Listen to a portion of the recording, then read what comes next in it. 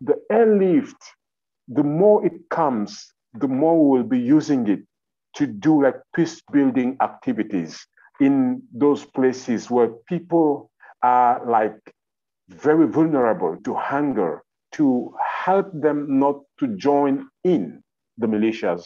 Because how can people listen to the message of peace if they have not eaten for the past 3 days? Muslim ladies, Christian ladies, they come together. A lady, she said, I saw my neighbor. She's not from my religion. She's not a Muslim lady, but she's a Christian woman.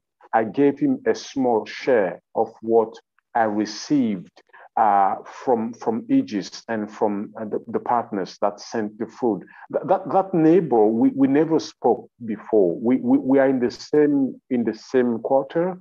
But there is nothing. But by the time I gave her the flour, the wall that was there was broken. And since that time up till now, she said, we greet each other every morning. There is a kind of link, there is a kind of tie that put us together, and we exchange on our daily struggles and troubles. We exchange on our problems, and then we find out that this siege is affecting all the communities, not only affecting Muslims, not only affecting Christians, but it affects everybody.